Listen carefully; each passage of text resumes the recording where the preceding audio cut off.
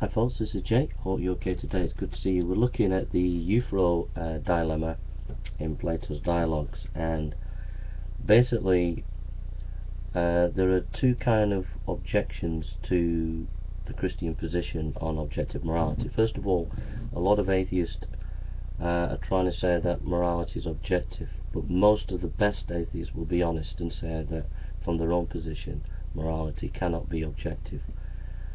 They can't give a rational reason for objective morality. Most atheists will agree with that, but there's a lot of atheists that will try to get out of it and say that morality is objective.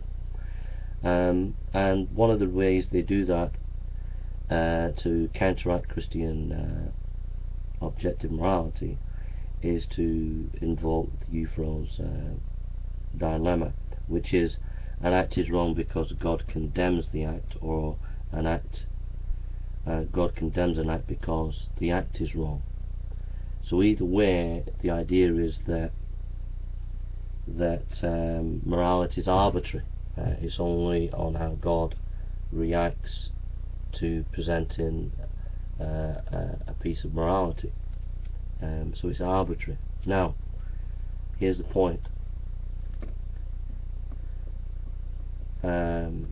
God cannot act or command outside of his character, and that's the answer. I'm just looking at some various philosophers here, so I would encourage you to